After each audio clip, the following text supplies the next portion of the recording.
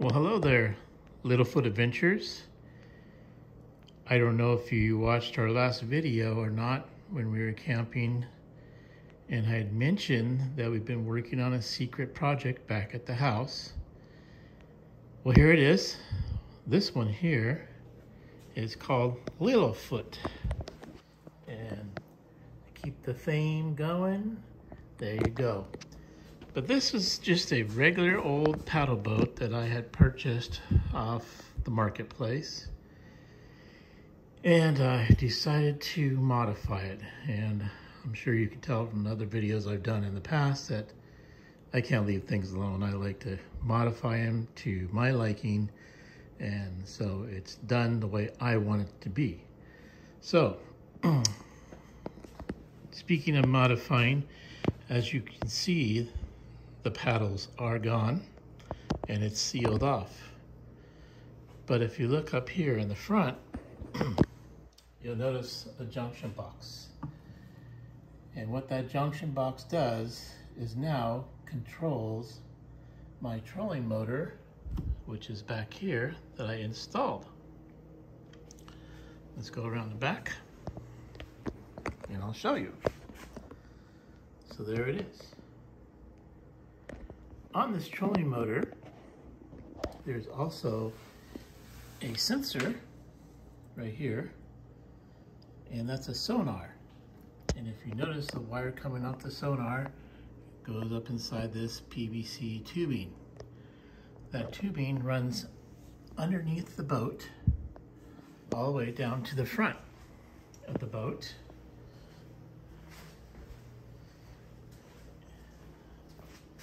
Up under here and back up. So that's completely sealed, and the reason why I've done that, two reasons. Number one, I didn't want wires dangling across the top of the boat. I didn't want to feed wiring through the shell of the boat. So I decided to mount it under the boat, and it's all sealed. It's not going anywhere, and all my wiring for this boat is in that piping, which is 3/4 inch tubing. So, from the back of the boat all the way to the front of the boat, I fed wire to the fish finder. And that little sonar that you see on the trolling motor runs the fish finder. Also, powers the motor. So this is 5 speeds going forward, 2 speeds going reverse, and then that's the off. Now, anybody that knows trolling motors, they know that they don't come like this. And for me to do this, it was a lot of head scratching and figuring things out, but I was able to do it. You might be asking what that rocker switch is. That rocker switch turns this on. I'm talking about that switch right there. That turns that off and on. Don't need it. I said, why not? Let's make it fancy. But I basically took apart the top of the trolling motor that it came with when I bought the trolling motor and dismantled it and took the switch assembly out and mounted it inside this box so I can control the speeds of the boat from here. So as you look across the boat, you'll see no wires whatsoever except for here. Right here is where the battery sits, and these wires here run down in there that run the propeller motor on the trolling motor. There's also a knob here, so when you get to the lake, you unscrew this knob and this telescopically goes down into the water to power the boat. You may also notice these here. Paddle boats normally don't come with these. I installed those as well, and that they are is waterproof cubby holes. And you turn the top and it has a bag inside where you can store stuff The bag is removable if you need to take it out and wash it or clean it. But these are completely waterproof. There's one on the rear of the passenger side, and there's also one on the driver's side. I guess there is no driver's side in the paddle boat because you steer from right there. Also on each side of the boat, you'll notice we have rod holders and rod holders on each side. The boat also did not have the cup holders here. It was right here, and those just are not going to work for us. So I bought these cup holders from Walmart and I countersunk them into the body of the boat. The steering actually controls which way the trolling motor is going to go. So if I turn this, you'll see the steering moves on the boat. And to do that, I had to bore this out and put some 1-inch thin wall PVC piping in order for this to be able to smoothly roll back and forth and able to be lowered and raised into the water. The linkage is a custom-made linkage. So it's just held on with a hose clamp. It's on there very tightly. Also, if you notice here where I put the kit in that I made, it's all siliconed off. I also drilled a hole right there and shot this thing full of expandable foam so that it's not going anywhere. It's sturdy. The boat also did not come with this canopy. The canopy was purchased off of Amazon, and I installed that as well. It's a gray canopy. It's a nice looking canopy, and it goes completely across the whole top of the boat. So you have plenty of shade when you're out on the water. These here, the mats, are a yoga mat that I purchased from Goodwill, and I cut them up to fit the size. They are just double back taped down, so if the mat gets worn out, I can rip that off and buy a new mat and glue that down. Also, we have phone holders on each side, one for my wife and one for myself. You got your anchor, so when you're fishing, you can anchor it. Down here, I also installed grip tape. That was a request from my wife, so when she was to get in and out of the boat, she won't slip. On the side, I also added these hooks, and those hooks serve a couple purposes. Number one is going to be allow us to tie off to a dock if you want to get it out of the boat. Also, the anchor can hang off of there. So when we're in a spot where we want to fish for a while, we can anchor off. Also, I bought a stringer.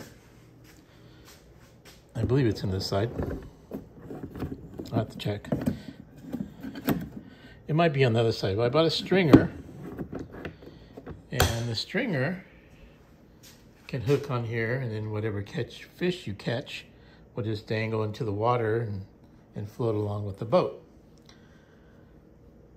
These fishing rod holders, I got these on Amazon. They're nice, but they're also removable, so you can take them off when you're not using them. You can also disconnect them and move them to different positions on the boat. So if you want your rod to go off that way or forward or off to the side this way, you can do that as well. And you can tilt forward or reverse on these as well. So when I'm fishing, I have places for 4 different rods to go on the boat. I do have a very large battery. It's a 65-pound battery that's going to go in here. It's going to give me, I think, like 100 amp hours on the water, which is way more than I need. The boat will be going down to the fishing game, because once you install a motor on a paddle boat here in Arizona, you have to register it, because it's no longer a paddle boat. It is considered a motor boat. So I will be taking this down to the end of the month to get it registered. And I think it's $25 a year, so it's really cheap. So anyway, on that note, the trailer that this boat is sitting on, I purchased that trailer off of Facebook Market. I got the trailer for $250, and the guy I got it from was a big fan of John Deere tractors. And as you can see, the wheels itself are John Deere colors. Those wheels are normally white. And after I've gone through this trailer and modified it the way I want it to be, I noticed that this guy spent a lot of money painting this trailer, because I think he actually powder coated the frame, and those wheels are painted on both sides nice. So either he powder coated those or he did a really good job of painting them. It was a stake bed trailer, had another tier on top of that. What I did is I cut off a tier and then I carpeted it so it would be nice and soft for the boat to lay on.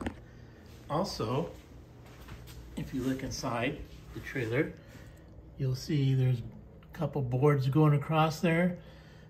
I added those later on, and those are removable. So the good thing about that is if I don't want to use this trailer for the boat, and say I want to go down to pick up hardware, I can throw plywood on this thing. Also, if my wife wants to pick up some plants from the store, she can throw those in the back of the trailer. I did also add a brand new wiring harness on this trailer. The harness that was on there was pretty old, and I upgraded it to LEDs so they're nice and bright. So once again, this is my newest and latest and greatest toy, and I'm sure, like everything else in this world that I touch or get my hands on, I'm never done with my projects, and I'm going to probably keep adding on to this thing till I have no more room to put anything. After I take it down the fishing game, they're probably going to say, hey, you need this, you need that, and then I'll probably have to go get this and that, so in order for it to be legal on the lake. But never had it in the water yet. Can't wait to see how this performs. I did hook up the battery. Everything's functioning properly the way it should. The switch is working properly.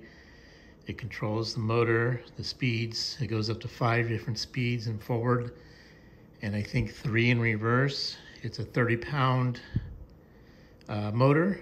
And the reason why I went with 30-pound, because I did some research on them, and they have, I think, up to a 50-pound motor, but the speed limit was like a mile/hour difference between a 50 and a 30, and the 30 was way cheaper than the 50. So